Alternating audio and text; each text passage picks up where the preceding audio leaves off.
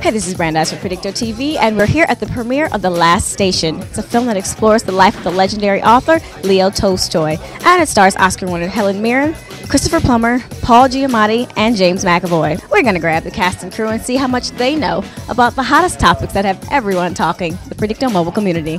We're here with Christopher Plummer, so tell me, how'd you get involved with The Last Station? Well, I was asked to do it. Simple enough. Tell me, do you think James Cameron and Catherine Bigelow will duke it out for Best Director at the Oscars? I have no idea. I haven't seen Avatar yet. I want to because I think his job is to further the science of film, you know, and he's done that. So tell me, what made you want to write this historical piece?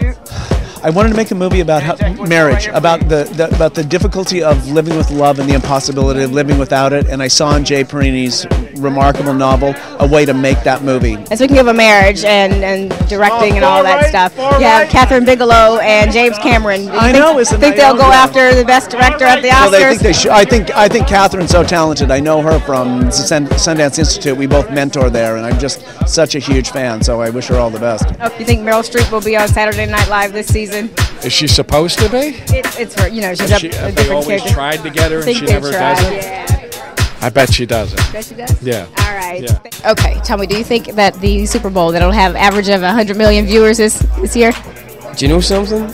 I don't know anything about American football, so I don't know. Shame. I'm sorry, I thought you were going to give me a question about soccer or something like that. I'm sorry, I don't know. Yes, yeah. I think it will.